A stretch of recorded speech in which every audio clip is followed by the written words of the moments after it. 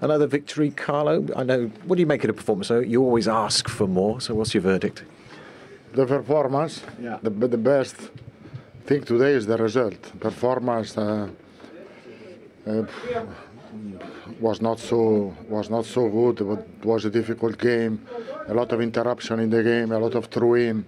We were not able to keep high intensity in the game, but at the end, in the worst moment of us, Richarlison did a fantastic counter-attack, and we won for this reason. It's a great victory for the fact that it's before the winter, before the break. I think that for us it's important to have a break and to prepare the next games.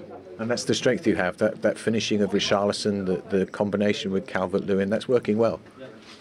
Yeah, it's working well. We know that they have this kind of quality. Our Richarlison is a fantastic player in counter-attack. We used that situation really well. Dominic flicked the ball. Richarlison in counter-attack was absolutely outstanding. And of course, that Walcott injury, that caused a problem, didn't it? It seemed to disrupt you for a little while, that first half.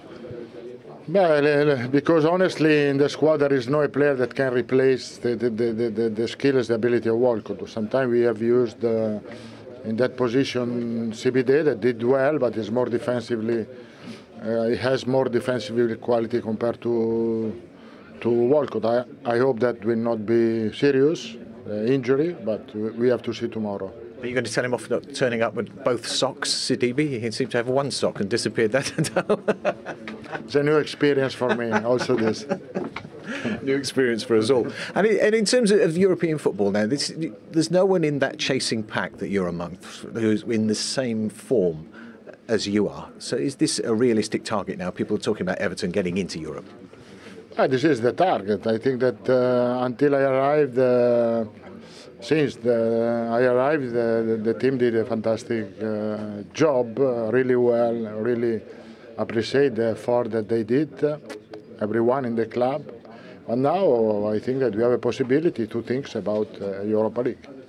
Thank you, Carlo. Thank you.